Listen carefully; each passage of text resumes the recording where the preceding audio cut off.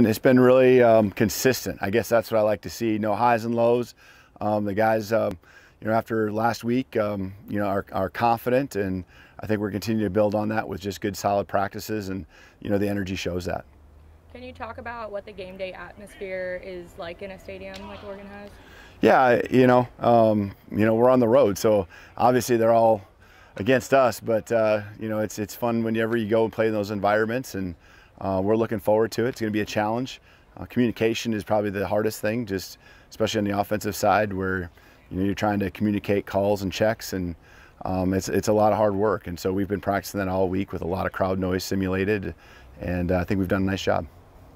And are you just preaching to the guys to go out and start fast and keep the game really close in the beginning? Yeah, I mean, starting fast is always going to be an important piece to what we do, and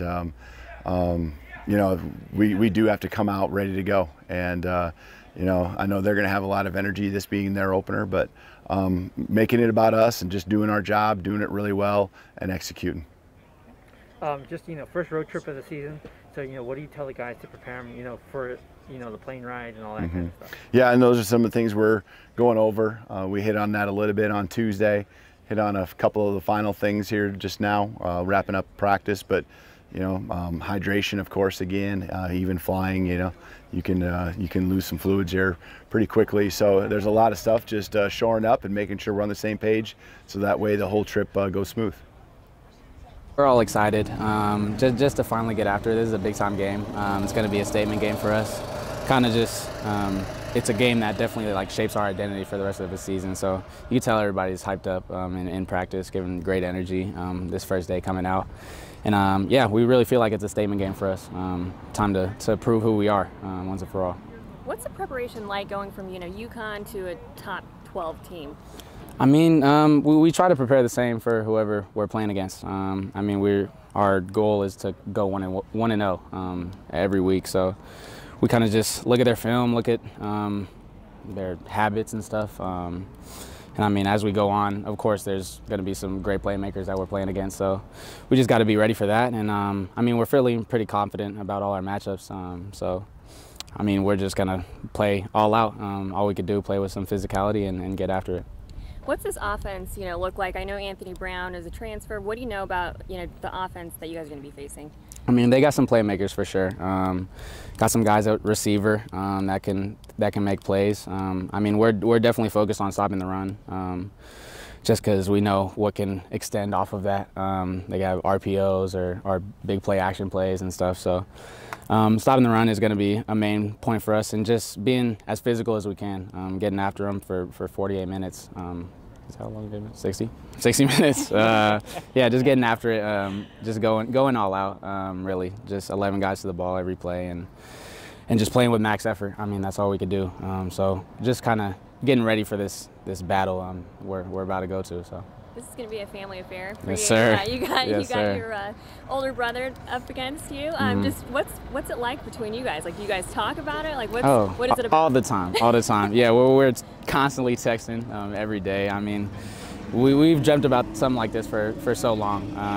I remember, yeah, it feels like a couple weeks ago when we were kids, talking about our jersey swapping in the NFL. That was our biggest dream, being on that stage. And I mean, this kind of just feels like a step in the right direction, of course, being able to compete with your older brother.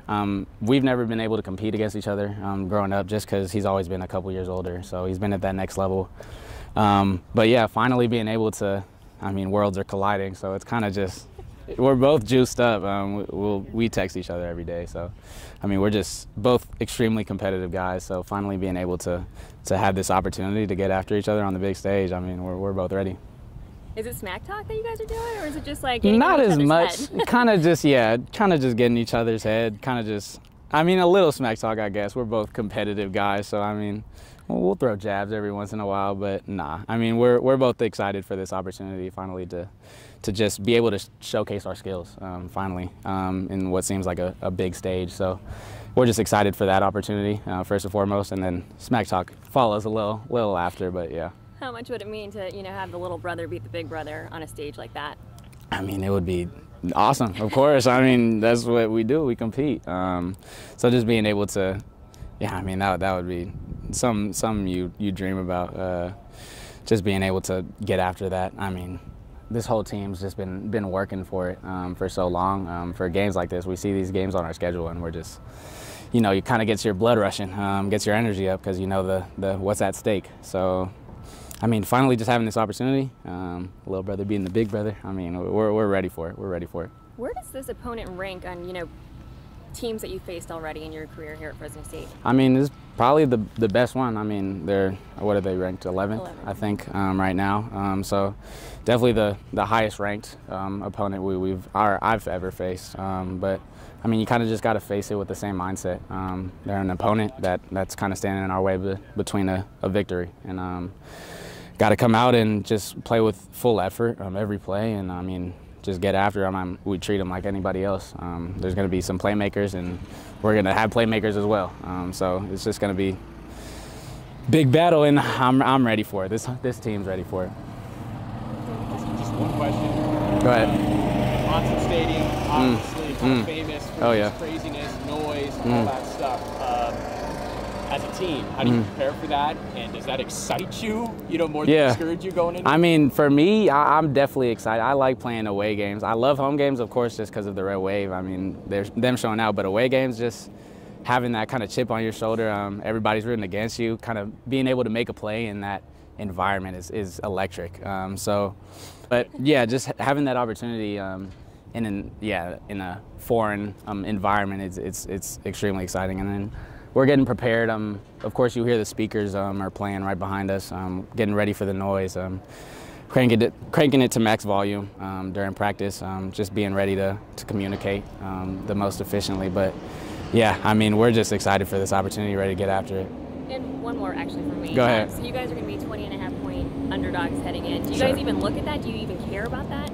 I mean, you hear the noise, but you kind of just got to tune it out at the end of the day. I mean, yeah, our whole motto this year is we decide. So we decide.